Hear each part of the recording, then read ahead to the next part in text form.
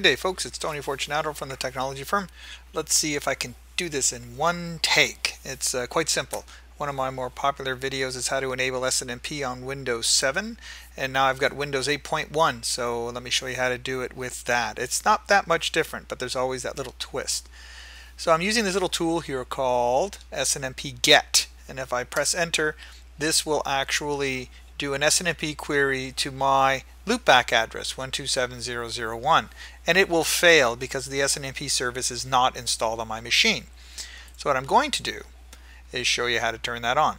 When we go to our control panel under programs and features, you've got this link, turn Windows features on or off, and if you go down to SNMP, basically you just turn that on, and you can even turn on the WMI SNMP provider as well. When you click OK, off it goes. It will install all the software. I've done that already, so mine obviously didn't show you the dialog box, but yours will.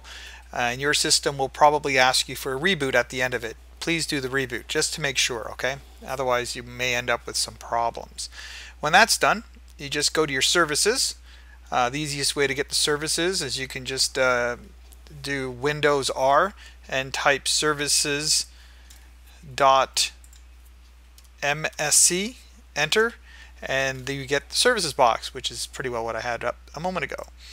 So when you take your services box, right here we go down to SNMP service. You can double click on it.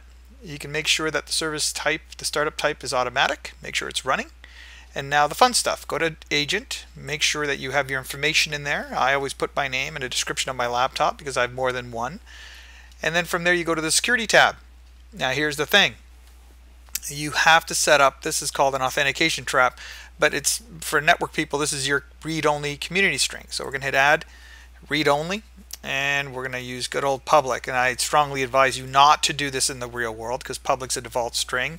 You should have something other than public on your system that you've figured out.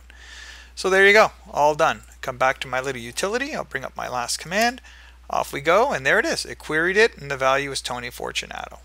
There you go, folks. So that didn't take very long at all. Hope that helps. Have a good day. Bye for now.